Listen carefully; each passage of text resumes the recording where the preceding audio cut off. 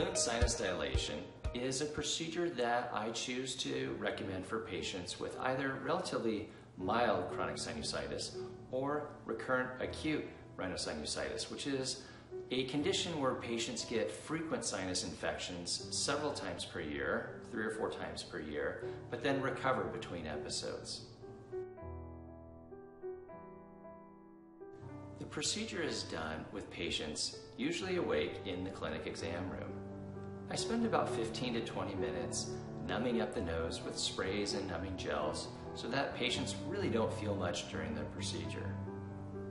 Similar to normal sinus surgery, I find the natural opening to the sinus, and what's different is then I slide a small catheter or a wire into the sinus, thread a balloon over that, and then inflate the small balloon. This dilates the natural opening and makes it larger.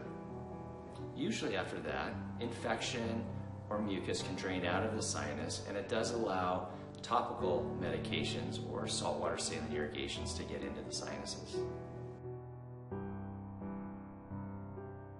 Most patients who have this surgery are very happy that they do, and they have a significant improvement in their quality of life.